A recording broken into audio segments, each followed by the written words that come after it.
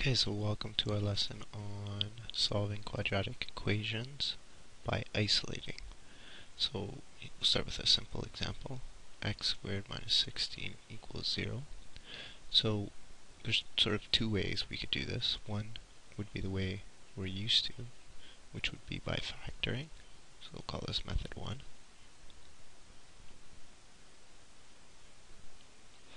So x squared minus 16 equals 0. And you would factor this as a difference of squares. So difference because it's a minus, and then these are both squares. So the first term would be x, and the second term would be the square root of 16, which is 4. One would be positive, one would be negative. This times this equals 0, which means one of them is 0. So x plus 4 equals 0. Or x minus 4 equals 0. Solve this one, you would subtract 4 from both sides. So x would be equal to 0 minus 4 is negative 4. And here you would add 4 to both sides. So 0 plus 4 is positive 4, and there are your two roots. The second method, which you might have seen before, well, we've seen it, we've done it in class, would be to isolate x, meaning get x by itself. So you're going to have to sort of deal with this negative 16. So you add 16 to both sides. These will cancel. 0 plus 16 is 16. And then you'll have to take the square root of both sides. Remembering when you do that, you must take the positive and the negative square root.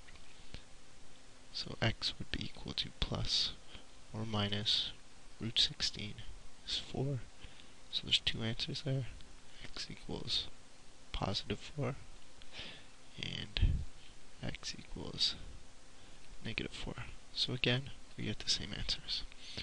This is what I'd call, consider sort of the most straightforward example, which you could do either way, by factoring or by isolating. Another example, a little more difficult you might see, is when the equation is in vertex form.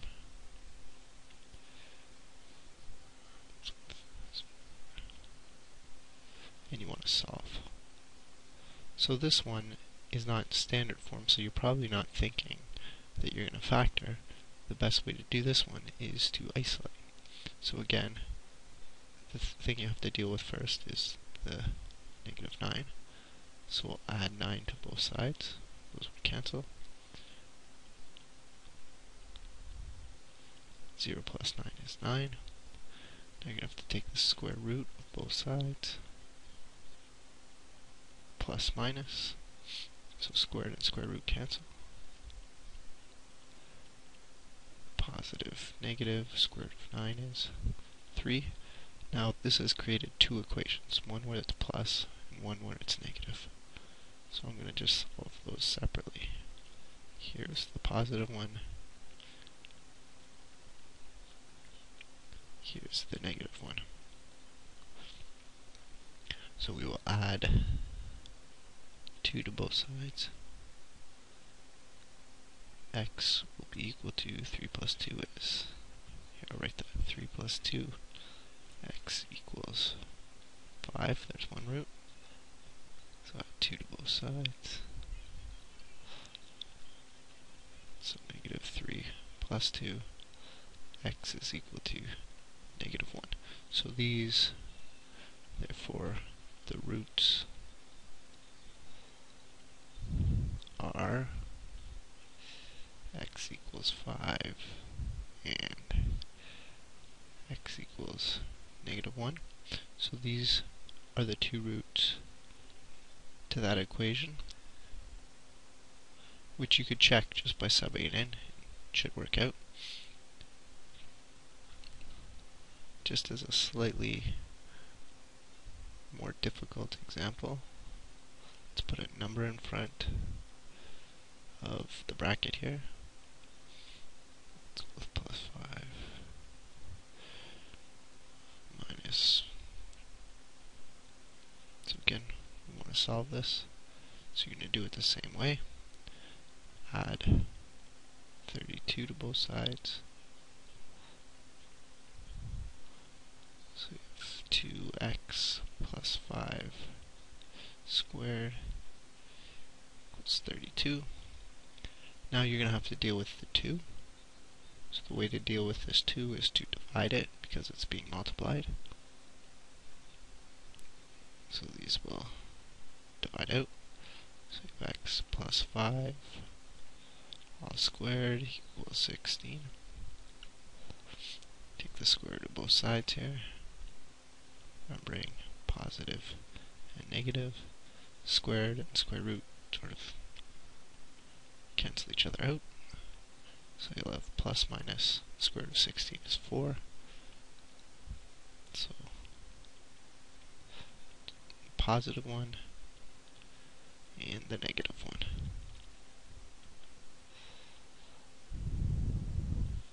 So we will subtract 5 from both sides.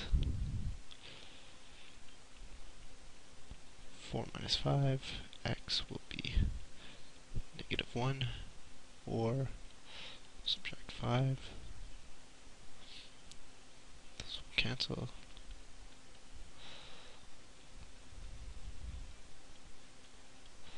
So x will be negative 9.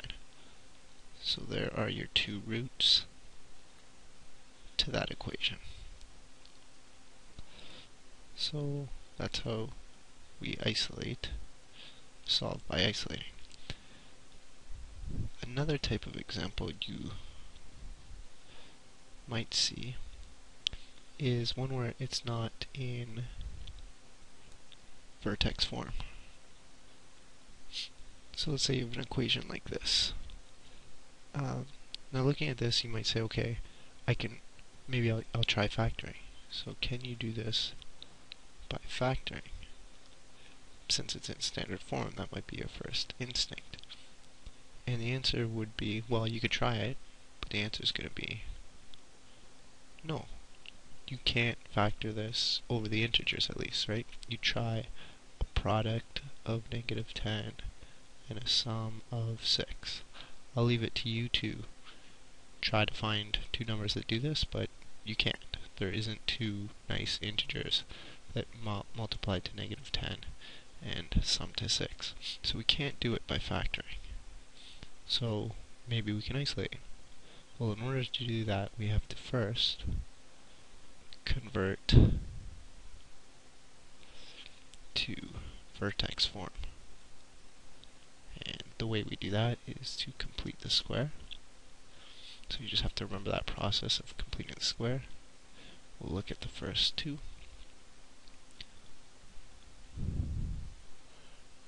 Take half of this and square it, which would be, half would be 3, squared would be 9, but then you don't want to change the value, so you just add 9 and subtract 9, and then there's still that negative 10 there, right? So we just sort of inserted this term.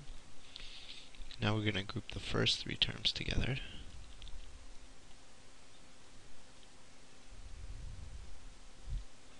And then the last two terms together.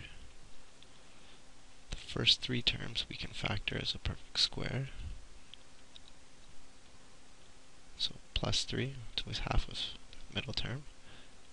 And that would be equal to negative 9 minus 10 is minus 19.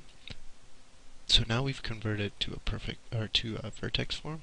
So now we can solve by isolating, just the way we did before. So add 19 to both sides. So cancel.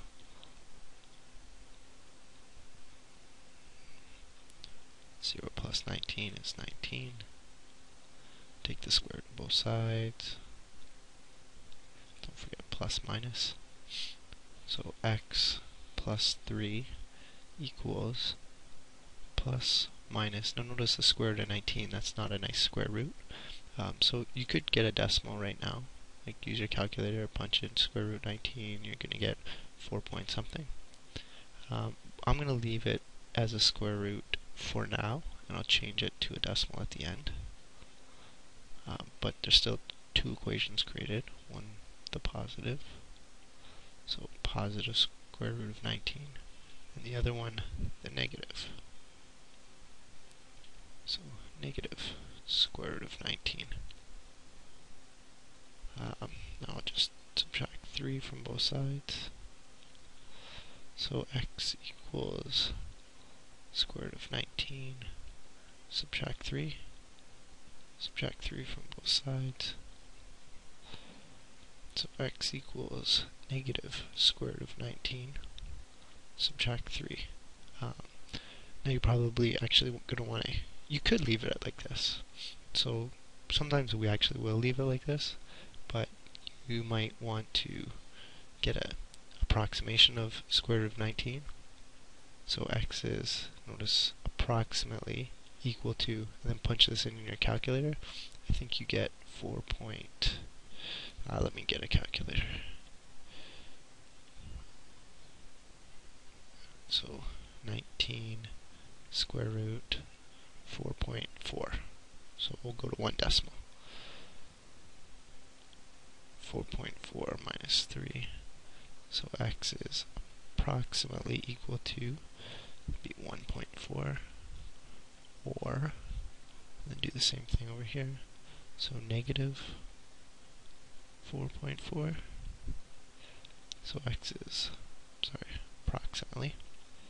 X is approximately equal to negative 7.4.